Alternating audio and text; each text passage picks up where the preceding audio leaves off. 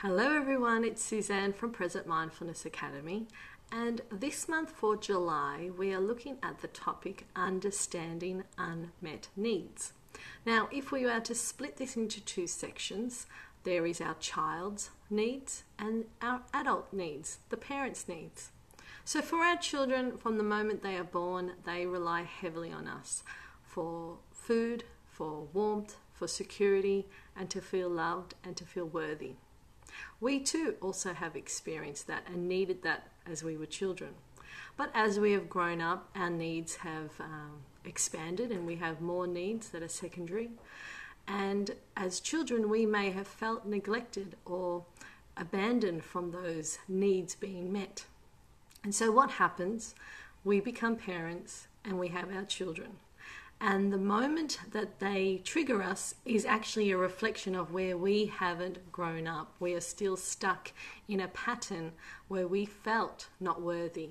We felt not seen or not heard. And so what happens, we are trying to fix, or we get uncomfortable and we may punish or discipline our child for not having our needs met.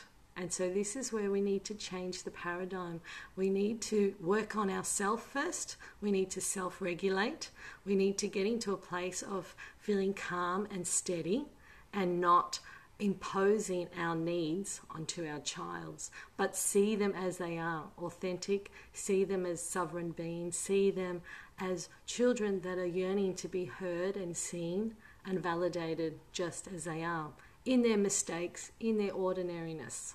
So this month we invite you to join us working on the self, and as an adult and as a parent, noticing your triggers, noticing how you can more consciously become aware of when you are reacting and start to become curious rather than furious, start to connect rather than correct the child when they are calling for assistance. And this may look as a tantrum, this may look as an erratic outburst.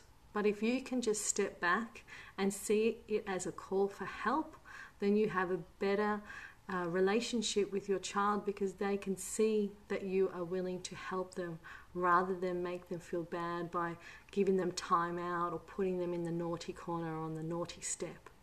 So we have a few events on this month. We've got our self-care workshop, and that is a good place to start having your own self-care plan. So join us on the 16th of July, and that will be at 7 o'clock. It's online. And also on the 23rd of July, Amanda will be hosting the Facebook Live meditation. So that is free. Just watch our page at around 8:30 p.m. and you will see her pop up. But please, this month, take time to slow down, notice your triggers, become aware of your needs, work on filling up your cup and also your child's cup as well. So share the gift of mindfulness, be present, raise yourself before you parent your child, and make sure you work on filling up your own cup to improve and develop your self-care plan as well. Thank you.